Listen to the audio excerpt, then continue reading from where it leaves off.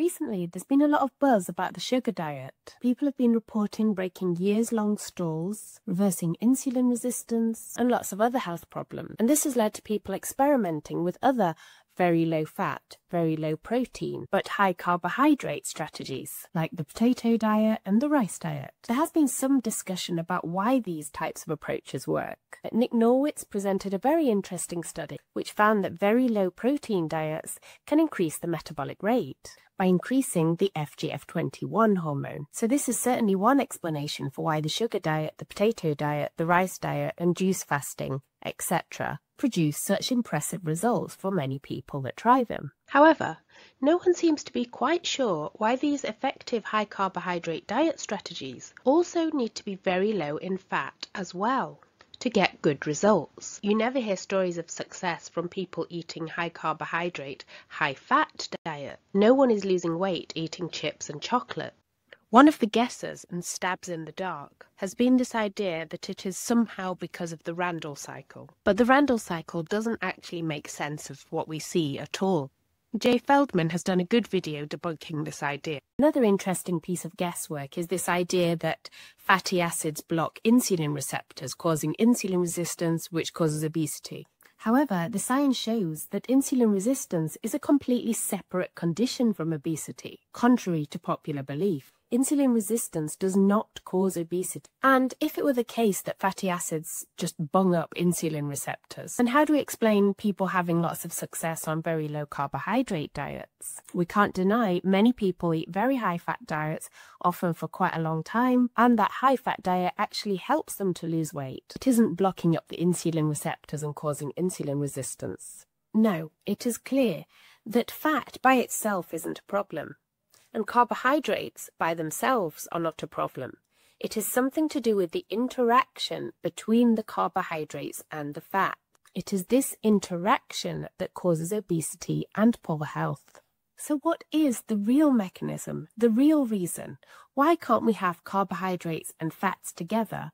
Why do we have to either choose very low carbohydrate, high fat, or very low fat, high carbohydrate?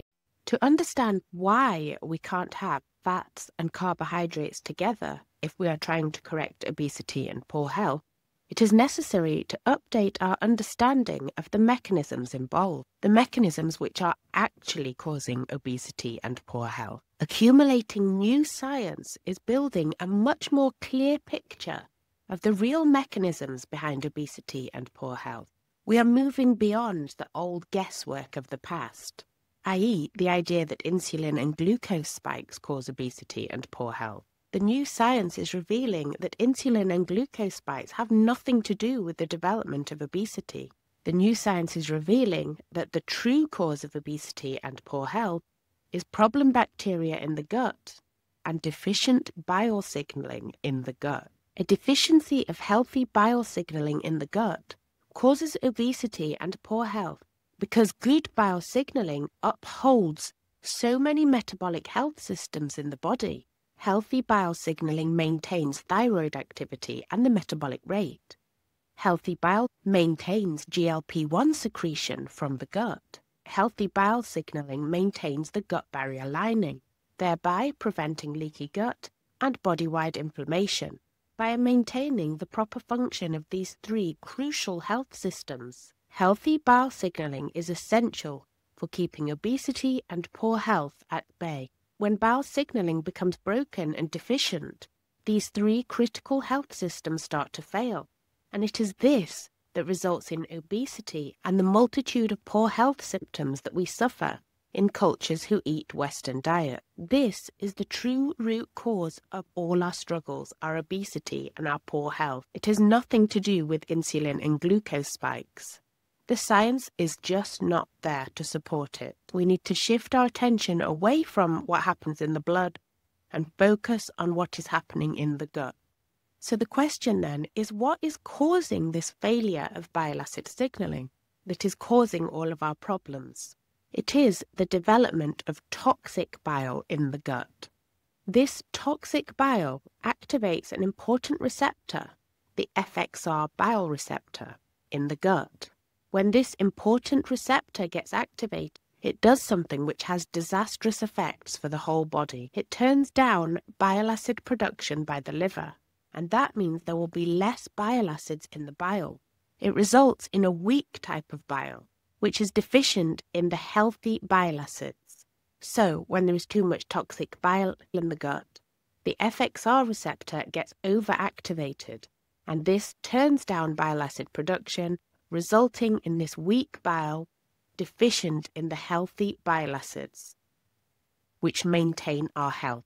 So now the next obvious question is, what causes us to have this toxic bile in the gut in the first place? Toxic bile forms in the gut when there is too much problem bacteria and too much bile in the upper gut. The problem gut bacteria damage the bile, creating the toxic bile, which is causing all our problems. To form this toxic bile, you need both high levels of bad bacteria and high levels of bile to make sufficient quantities of toxic bile to induce obesity and poor health. Therefore, to prevent the formation of toxic bile, we need to either reduce levels of the problem bacteria in the gut, or we need to reduce levels of the bile. You don't have to reduce both.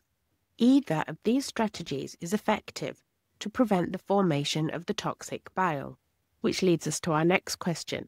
How can we reduce levels of bacteria and bile in our gut? The two biggest levers which have the most influence on the presence of bile and bacteria in the gut are, can you guess, dietary carbohydrates and dietary fats. This is why manipulating dietary carbohydrates and fats are the two most popular and effective strategies which people use to reverse obesity and poor health. Dietary carbohydrates affect the levels of problem bacteria in the gut. This is because carbohydrates are the essential nutrition which these problem bacteria require to grow and thrive. Dietary carbohydrates foster the growth of the problem bacteria, as long as there is also enough dietary protein, and dietary fat influences the levels of bile in the gut. This is because it is dietary fat that triggers the release of bile into the intestine.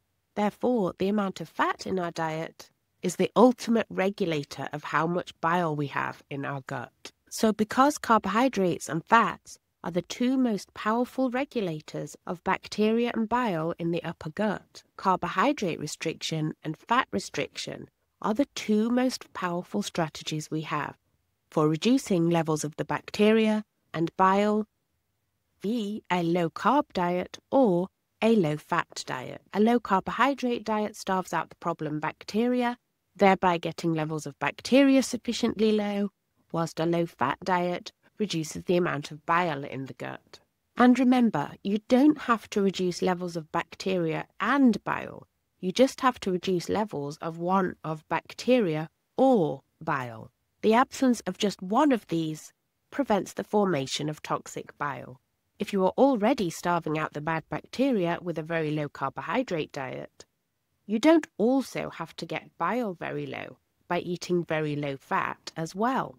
As long as you get levels of bad bacteria low enough with a low carbohydrate diet, you can eat as much fat as you like, triggering bile galore. Because as long as there is no bacteria to damage that bile, the bile does not become toxic, and it does not trigger obesity and poor health. And this is what astonishes most people when they first do a ketogenic or a low-carbohydrate diet. They're amazed to find they can eat as much fat as they like, and it doesn't prevent them from losing weight at all. In fact, it helps, because this bile that doesn't get damaged actually helps you to lose weight. On the other hand, if you are eating a very low-fat diet, thereby getting levels of bile very low, you don't also have to get levels of bacteria very low as well.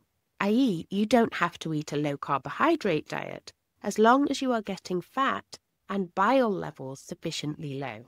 When levels of bile are extremely low from eating a very low-fat diet, you can eat carbohydrates and sugars galore, because when there is no bile for the problem bacteria to damage, the problem bacteria stop being a problem at all. Again, people who come from a low-carbohydrate diet to experiment with the potato diet or the sugar diet are astonished to see they can get away with eating all these carbohydrates. That's because it is not the carbohydrates per se that cause the problem. It is not glucose spikes or insulin that cause the problem. It is the carbohydrate-induced increase in bacteria interacting with the bile that is induced by eating dietary fat. It is the interaction between carbohydrates and fats that cause obesity and poor health. Carbohydrates by themselves do not cause obesity and poor health. Fat by itself does not cause obesity and poor health. And this is why the two most popular diets which people have success on are the low carbohydrate diet or the low fat diet. As much as we would love to wish that a everything in moderation diet helps us to lose weight, it does not. And that is why the everything in moderation diet is not a popular diet, because it doesn't work. You have to either greatly restrict carbohydrates or greatly restrict fat. You have to get either levels of bacteria very low or levels of bile very low. Moderate carbs and moderate fats together is highly ineffective to reverse levels of toxic bile in people who struggle with obesity and poor health. This is because these people have developed leptin resistance, which is a weakening of the gut immune system. These people have to pick a side, either very low fat or very low carbohydrate, to compensate for the weakness of their gut immune system and preventing the formation of toxic bile. As a side note, a low-fat diet actually does also target levels of bacteria in the gut. This is because when you reduce toxic bile by eating a low-fat diet, bile acid production in the liver gets dialed up, which increases the concentration of healthy bile acids in the bile. This healthy, concentrated bile is actually highly antimicrobial. It helps to clear the upper gut of bacteria, keeping levels of bacteria down, even though you are eating a high carbohydrate diet, which is more prone to feeding the bacteria. It is also important to mention that for many people, the low-carb diet stops working as well, or even at all after a while. This is because gut bacteria adapts to the low-carbohydrate diet. It learns to survive and thrive without dietary carbohydrates. Studies have shown that after 6 months, the bacteria which were massively depleted at the beginning of the low-carbohydrate diet start to bounce back. Their numbers start to increase again. At this point, the low-carbohydrate diet has stopped being effective, or at least become less effective in its goal of reducing levels of bacteria. This is when people realize that the low-carbohydrate diet has stopped working for them. They have either stopped losing weight, started regaining weight, and health problems are starting to reappear. In fact, when the low-carbohydrate diet stops working effectively to keep levels of bacteria low, but you are still eating a high-fat diet which keeps levels of bile high in the gut, at this point you now have a big problem. You now have higher levels of bad bacteria and high levels of bile. This is the perfect recipe for the formation of toxic bile. The high-fat diet and high levels of bile, which were helping you when your low-carbohydrate diet was working to keep levels of bacteria low, now is getting damaged by the higher levels of bacteria. Now that helpful bile has become toxic bile. Instead of helping you, this toxic bile is actually hurting you. It increases your food noise, reduces your metabolic rate, increases weight gain, and poor health symptoms and insulin resistance are appearing. When low carb stops working to get levels of bad bacteria sufficiently low, it is not safe to keep eating a high-fat diet. Eating a high-fat diet increases levels of bile, and if levels of bacteria are too high, at this point you are creating toxic bile in your gut, which will create obesity and poor health in a multitude of ways. At this point, it is time to try the other strategy, the very low-fat strategy. When you eat a very low-fat diet, it massively reduces the release of bile into the gut. It is like turning off a tap, and unlike the strategy of trying to starve out bad bacteria, the body can't adapt to this strategy. If you eat less fat, you release less bile. It's automatic. It doesn't become less effective over time. It works forever, every time. Eat less fat, less bile in the gut, less toxic bile. And don't worry, you still do have some bile secretion, even on a very low-fat diet, even when you're eating nothing at all. But it's below the threshold that activates that important FXR receptor. It is when levels of toxic bile are higher that this FXR receptor gets activated, and it is that which turns down the bile acid production, creating this weak, defective bile, which is responsible for obesity and poor health. So in this video, I've explained why you have to pick a side. You can't have higher amounts of carbohydrates and higher amounts of fats together, and therefore a very low-fat diet is one very effective strategy to optimize bile signaling.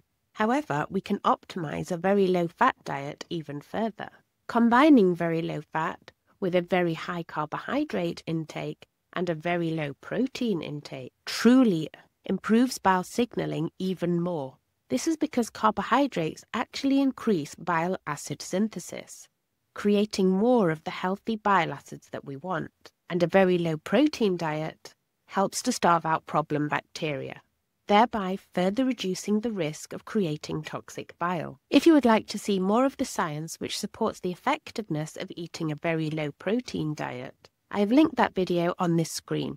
Or if you would like to see what a very low fat, very low protein, high carbohydrate way of eating looks like in practice, you might want to watch the other video linked on this screen. Thank you for listening, and hopefully see you in the next one.